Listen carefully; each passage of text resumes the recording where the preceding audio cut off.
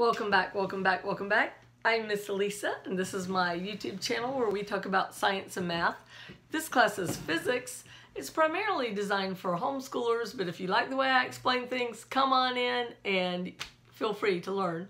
We're going to be talking about, this chapter is called The States of Matter, but we're also going to be talking about things like intermolecular forces, pressure, buoyancy, flight, cool things like that. So come on in and let's talk about it. I'd like you to like, share, and subscribe. I have a goal, and it's to get 1,000 subscribers to make it easier on me. I'm just admitting it, so that I can do YouTube live instead of having to record it and then upload it. It takes a lot longer, and so I'm doing this to be free classes for homeschoolers. So share it with your homeschool friends. And there's 8 classes, 4 math, 4 science. And you can have those for your high school classes. I use older public school textbooks. We're using this one for physics. The physics hasn't changed and the books are cheaper. I know homeschoolers, a lot of times we have to pinch our pennies, don't we? So anyway, I'm Miss Lisa, and we're going to talk about the states of matter. Now, what are the states of matter? You learned this a long time ago in middle school, didn't you? Solid, liquid, gas, and plasma are the 4 states of matter. The main ones here on Earth are solid, liquid, and gas. Plasma is found in stars and fluorescent lights in a few places like that, but it's more rare. We don't deal with it so much. So let's talk about something I've told you before is in physics, we consider fluid both gas and liquid. And the reason why is because you can use them a lot for the same things. You can put them in hydraulics. You can put oil in a hydraulic piston to make your car go up and down. Like I always think of cars where the cars are making the truck go to sleep. The cars go all around him and they can go up and down. Those are hydraulic pistons, and those could have gas in them or they could have oil in them. Things a long time ago, I used to have a Honda Civic. Loved that car, and one day I was sitting waiting to turn onto my road, and my husband and I lived really close to the city of Atlanta back then, really close. You can see the skyline right there. And I was sitting there waiting to turn into our little road to take us to our house, and some car, and this was before people were on their cell phones all the time, somehow totally overlooked my little red car, hit it in the back. I went flying through the air, and I'm pushing the brake as hard as I can as I'm flying through the air. And of course the brake does not work when you're airborne like the Dukes of Hazzard. So I'm flying through the air, and the car gets all smashed up. It was a real new car. So they fixed it, and it didn't even occur to me to check that when you would open the hatch, it'd just come right back down and bang you on the head, because it's one of those hydraulic pistons. And in the wreck, it had gotten smashed, and the body shop, either they didn't check or they forgot to change it, and it just took me forever to get back and get that thing fixed. I got banged in the head so many times to open up the hatchback of that little car. But those are pistons, and so a lot of times in physics, it could be gas or liquid that is used in the same way. Another way is with convection. We talked about that last time. You could have a fan blowing, causing the gas or liquid to blow, to moving currents, either one, and it can transfer heat. So a lot of times it doesn't matter. And also, like in a refrigerator, we talked about in the coils, that what's in those coils switch back and forth from gas to liquid, depending on where they are in those coils in the back of your refrigerator. So that's why they're both considered fluids. Now, are they different? Yes, and we will talk about why in this chapter. All right, so in your book, I'm looking at page 266, and just like the other chapters, there will be a part 2 that has the math. So states of matter, the math, come back for it. Okay, so the first thing we have to talk about is you are living in a sea of air. You don't notice it because you've always lived in the sea of air and you are used to the pressure. But right now there is tremendous air pressure on you. Hold out your hand. Look at 1 square inch on your palm, just 1 little square inch. The atmosphere pushing down the sea of air that you're in, pushing on that 1 little square inch, is 14 pounds of pressure, 14.7, almost 15 pounds of pressure on that 1 little square inch. Now look at your stomach. 1 square foot is 2,000 pounds of pressure, 2,117 pounds of pressure on your stomach. You don't even feel it because you've lived your whole life in this sea of air under all this great pressure.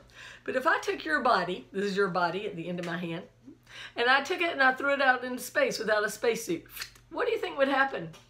You would be pushing back, and the pressure wouldn't be pressing on you, and you would pop like a piece of popcorn. Eyeballs coming out, guts coming out your mouth. Disgusting. So I guess there's a life lesson there. Don't go to space without a spacesuit. And also, if you've ever watched the Jimmy Neutron movie where they're flying along without a spacesuit, drives me crazy because they would all pop like popcorn. Now, let's talk about it as we apply it to fish. So you got fish, and they're under even more pressure at the bottom of the ocean.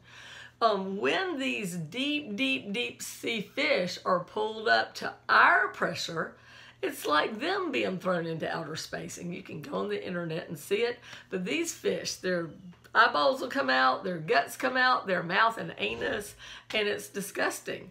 And it's because they've lived their whole life under great pressure, and now they're under much less pressure without an earth suit. We need a space suit. They would need an earth suit.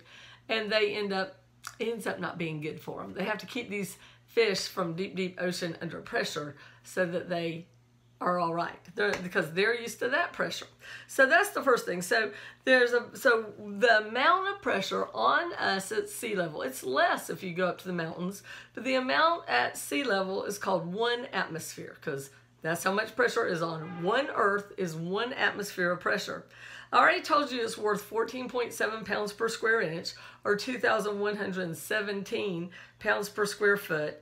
Another unit that we measure this in are called pascals, or Newton per square meter, and it's 1.013 times 10 to the 5th.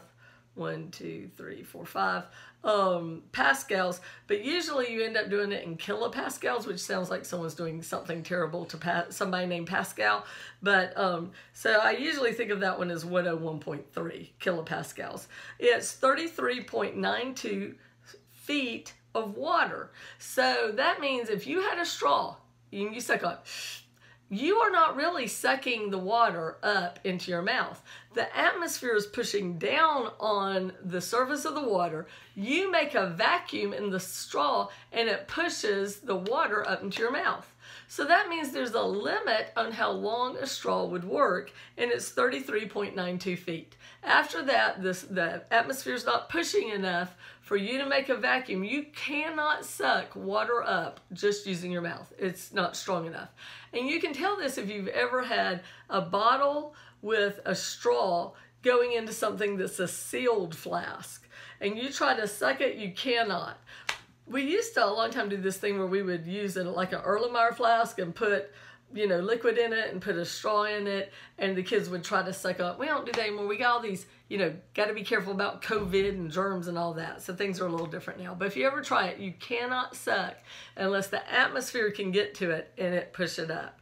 It's also equal to 760 millimeters of mercury, and that's what they use in barometers. On a lot of old weather equipment, they would use mercury for that, and that's or torr. It's the same thing. We don't use mercury so much like in the high school lab anymore, because mercury is poisonous. You can get a Mad Hatter's disease. It's poisonous to touch it. It can be absorbed through your skin, so don't play with mercury. And it's poisonous to breathe in the vapors too. So when I was in high school, we used to have mercury thermometers where we would measure things in the lab because they're really good. But if they break, then you've got mercury in the lab and it's dangerous. So now they've just got the red stuff in them. They used to have silver stuff in them.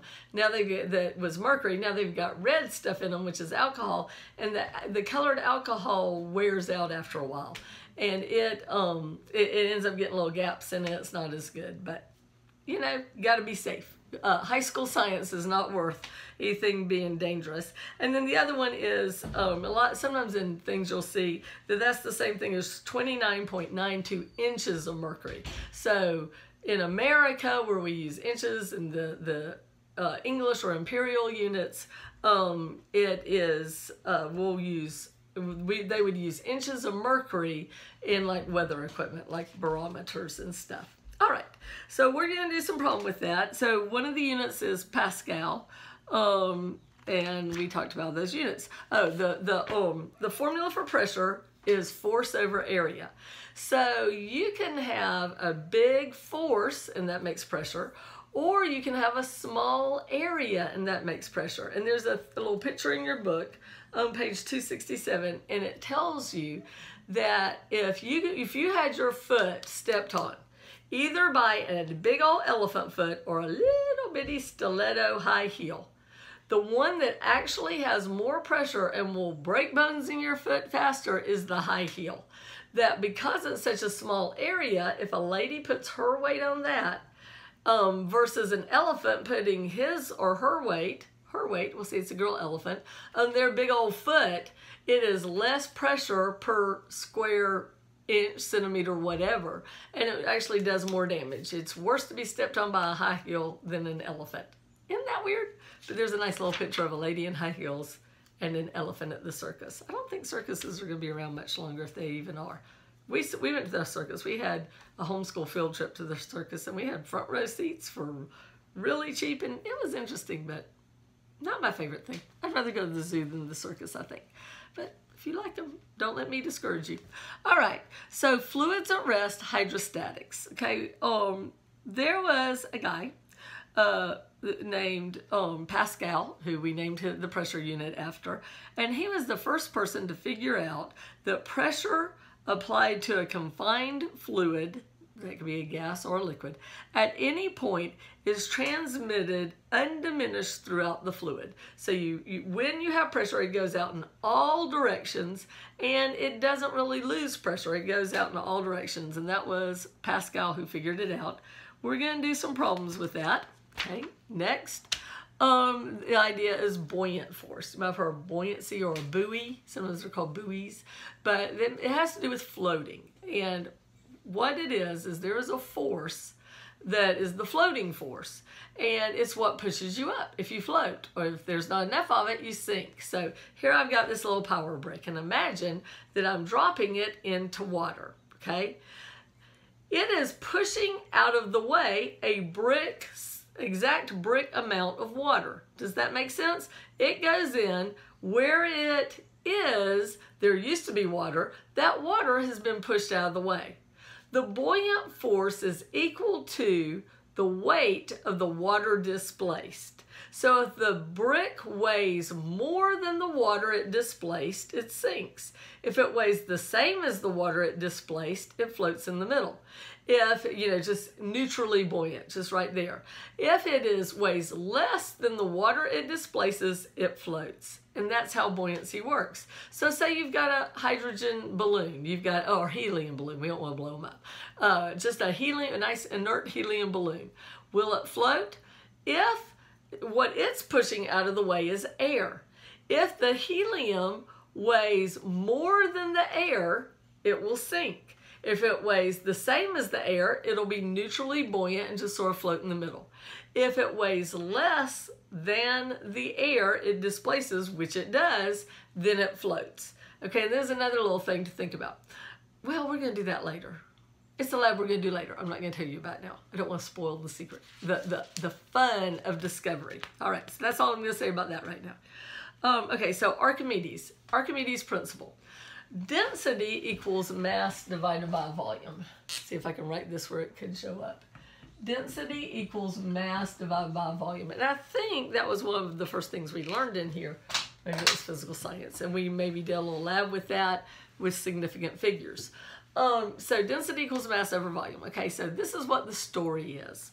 It was that a long time ago, Greece wasn't a country, it was city-states. So each city was a kingdom with a king and his army and things like that. Well, there was an old scientist back thousands of years ago named Archimedes, and he was the official scientist of the king. The king had bought a crown. He had given the crown, not crayon, but crown, to the crown maker, and he had given him a certain amount of gold to make his new crown out of. But the king did not trust the crown maker.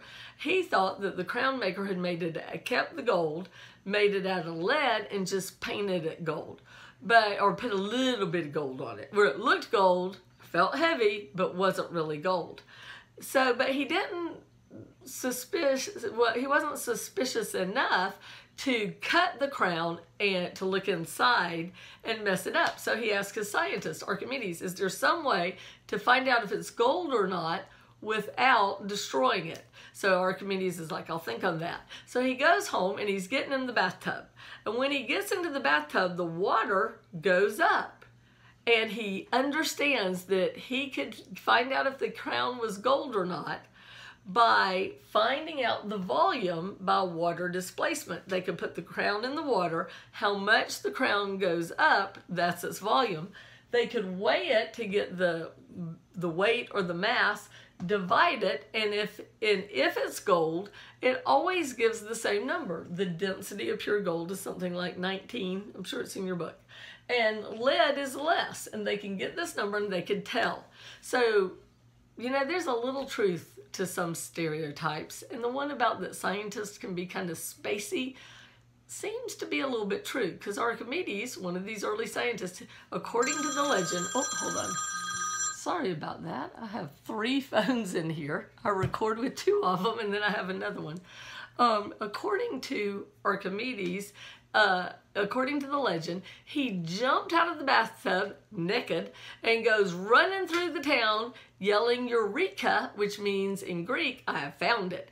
That he bust into the royal hall, bust into the king's presence, buck naked, yelling, Eureka, I found it, because he had figured out how to do this. And it might be true, but either way, maybe he was spacey and forgot to get his toga before he went running. Is toga Greek? I don't know. Some of y'all are, I'm sure, ready to correct me on that.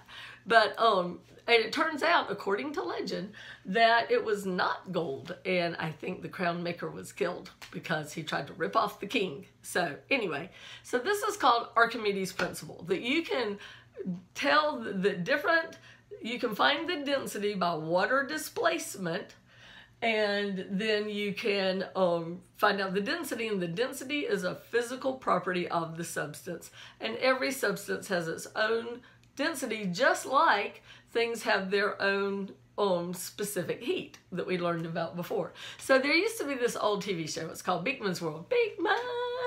It's probably on YouTube somewhere. But in it, I love where he teaches this concept of buoyancy. He had a phone booth. I don't know if y'all know what they were, but look it up. It's what Superman would go into to change. He had a phone booth that was all sealed shut and full of water. And he went into the top and he got in.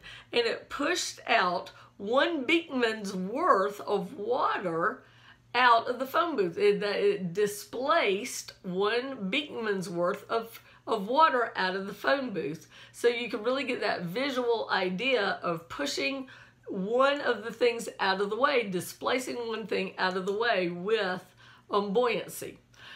So, and then Lester was the lab rat. It was a guy in a suit of the lab rat. And I always remember him with the mop going, displacement, displacement. All I know is I got to move this water from this place to that place, because he's displaced to that place. So displacement, he had to move it from this place to that place. So anyway, I loved Beakman's World. When I taught physics in public school before, I would make my kids watch it. It's so old now, I probably couldn't get away with it.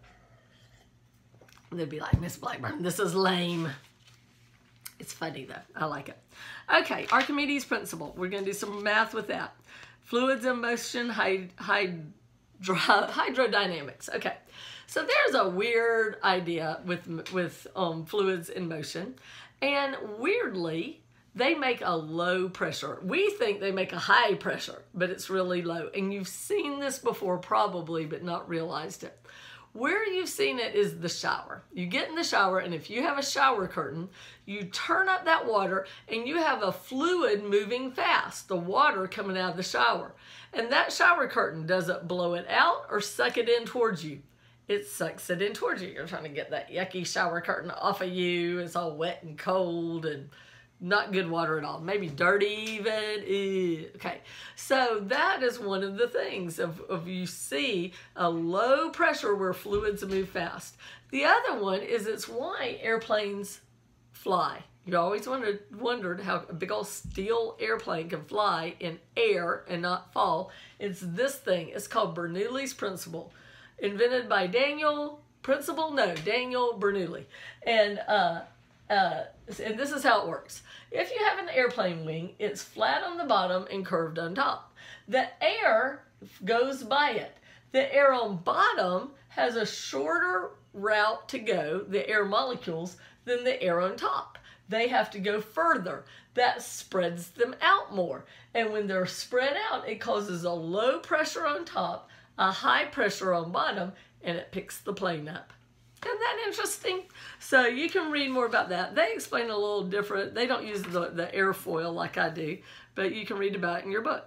Okay, now what's the difference in liquids and gases? I keep telling you that they're both fluids, but remember I said they are different. Look in your book on page 274 and you will see the difference. The first one is, a liquid has a definite volume. A gas takes the volume of its container. You know, it'll fill the whole thing up. Number two, a liquid is practically incompressible. You can't compress a liquid. And I do this thing where I have a sealed Dasani water bottle that I push around and pass around and let all the kids squeeze it and see if they can compress it, and they can't. And then I have a Dasani water bottle full of air, and I do that around, and all the kids can squeeze it, and they can feel how much that gas is compressible. Okay, the third one is the particles of a liquid are very close together. The volume of the particles makes almost all the volume of the liquid.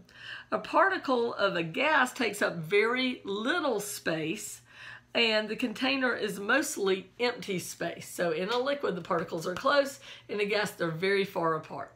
The other thing is, because liquids are so close, there's forces of attraction between the liquid molecules, and there's not between the gas. The gas are not attracted to each other, or it's such a tiny, tiny bit, it doesn't count. But the liquid has particles that make them stick together. So the next thing we talk about is surface tension, and where does that come from? And it has to do with cohesion and adhesion, and we're going to talk about capillary forces.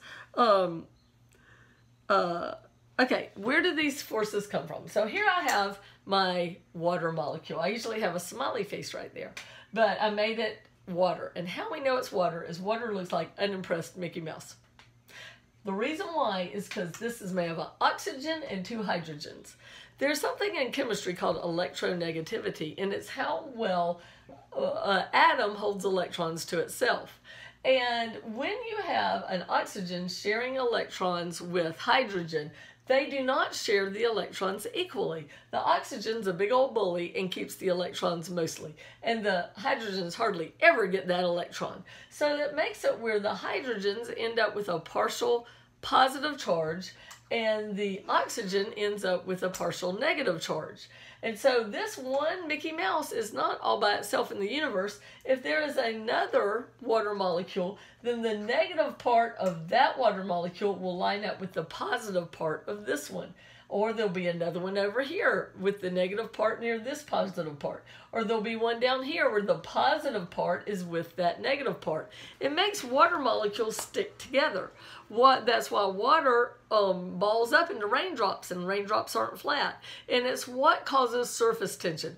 The water sticks together so hard, it makes a force on the surface, sort of like the skin, that is so strong where these forces don't want to break, they don't want something to go in between them, that it makes a force where they're held together so tight that bugs can walk on top. We do a lab, if we were face to face, I would have us do it where I get a petri dish from like a biology dish, and I put water in it, and I give everybody a needle, and if they drop it real careful, real flat, you can make the needle float on the surface tension, just like how bugs can walk on the surface of the water. They're walking on that force, holding them together. It's one of the things that cause us to have life on this planet. If water didn't have this surface tension, then some things would happen because of this polarity is what it's called. Because just like how our Earth has the North Pole and the South Pole, the water molecule has a positive end and a negative end. It's called a polar molecule. And because of that, it causes all these things that cause life on our planet. One is it causes water to have that high specific heat we talked about before, which makes where our planet is a nice temperature for life. It doesn't get too hot during the day. It doesn't get too cold at night because of these forces between the water molecules. Another thing it causes is normal things, when they freeze, they would freeze from the bottom up. But because water has its shape and the way the molecules line up, it makes it line up with little air pockets. So when like the oceans or ponds freeze, they freeze at the top. It makes a layer of insulation because there's air trapped in it. It floats. And then the fish can live underneath, and all the ocean and lake life can live through the winter underneath their nice little insulation layer. Another thing it does is because of this, it actually causes lakes and oceans to be stirred. It causes it where trees, these molecules are so sticky that they can go up trees. The trees can get water from the ground up through the xylem in the tree. Remember, you learned about xylem and phloem in biology. It pulls the water up these little tubes called xylem, and it's able to actually crawl up the walls because it's so sticky, and there's forces of attraction between the tube and the water molecules. Between positive and negative is because opposites attract, and it makes it where trees can drink. Trees can drink, they make oxygen, we breathe it, they make food, we eat it. All these things are all because of the perfection of that water molecule being polar, and that's why water and carbon are these two huge chemical things for us being able to have life. All right, so your book is going to talk about that. Adhesion. Cohesion, they stick to each other. Adhesion, they stick to something else like the xylem. And capillary action is how it can go up without a pump. It can just crawl up a skinny tube if it's skinny enough. Evaporation and condensation. When things evaporate, they go from a liquid to a gas.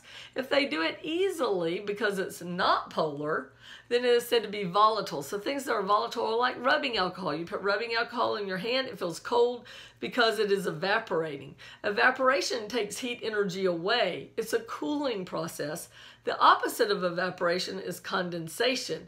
If you have like a water molecule moving along and it hits a nice cold Coca-Cola bottle, then it will slow down, give its heat energy to the Coca-Cola bottle because it's cold, and it'll warm that Coca-Cola bottle up a little bit, and eventually you get condensation drops on the outside. So condensation is a warming process, evaporation is a cooling process. And you've known that if you've ever walked into a steamy bathroom after someone just took a bath, it's like, ooh, it's warm in here. It's because it's a warming process.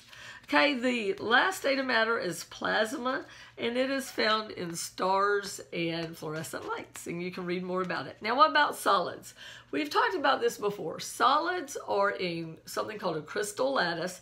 They're in a pattern where, like if it's salt, it's sodium chloride, sodium chloride, sodium chloride, and underneath this sodium, it's chloride, sodium chloride, sodium chloride, sodium chloride.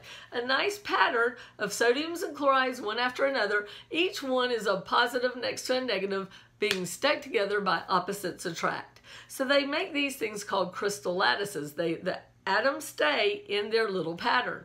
Now, as it's heated up to become a liquid, they break out of that crystal lattice, and then they can say, excuse me, excuse me, excuse me, and they can go by each other, and then they're a liquid. But as long as they're in that pattern of that very strong crystal lattice where the molecules can't move around, they can only vibrate, then it's a solid. Now, there is some weird solids. Your book calls it an amorphous solid. Sometimes I've heard them called non-Newtonian fluids. But there are certain things that are solids, but they can still say, excuse me, and move around the other molecules very slowly. A lot of these respond to force. One is silly putty. You ever got silly putty? If you pull it gently, it spreads out. If you pull it fast, it snaps. So if you pull it gently, it acts like a liquid and lets you pull it. But if you pull it fast, it'll snap like it's a solid. Another one is if you mix cornstarch and water and make a thick paste. If you hit it hard, it gets hard and it'll respond to your force. But if you push it soft, your hand will go down into it and goop. There are lots of labs that you can do with these and lots of stuff with this online. Probably on Pinterest would have a lot of these that teachers have put up. Fun things to do with their either called non-Newtonian fluids or amorphous solids. Okay, so solids are elastic. They can bounce off of each other, some more than others. They have elasticity, and that's measured as one of their properties. Another thing that solids do is most solids, when they're heated, expand. And when they're cooled, they contract. I used to have this thing that was just in my desk when I taught public school the first time. And it was a metal ring on a stick, kind of like that, and a ball on a stick, kind of like that. And I was like, what do you do with these? And if you put them together, the ball would not go through the ring. Finally, I saw them in the science catalog. I was like, oh, that's what it's for. It was for this. If you took the ring and heated it up, then the ball could go through. So it showed that it was a whole little thing to demonstrate this. I had that for years and didn't know what it was for. I'm like, I'm not throwing it away. I'm sure it's for something. And then there it was in the science catalog. So I'd always get it out, heat up in my Bunsen burner, the ring, and go, ta-da! Solids, they can expand while they're heated. And different solids expand at a different rate. So that's how thermocouplers work. You take two different metals, fuse them together. And then when they have a temperature change, it'll bend because one is expanding or contracting at a different rate. And that's how old thermostats work, the ones where you turn the dial and a lot of things like that. Places where you couldn't put like a thermometer because it'd break, you can put a thermocoupler where it can tell the temperature without a thermometer using this expansion property of metal. That's what that is. All right, let's see if there's anything else we need to talk about. And there is a coefficient of linear expansion and a math problem that we're going to do in the next video. All right, that's it. Chapter 13. I think this one's kind of easy compared to some of the ones we've been doing. I think physics kind of gets easier after you get to a certain point, and I think we might have hit the easier part, or at least one of the easier parts. So come back for part 2, and we'll do the math.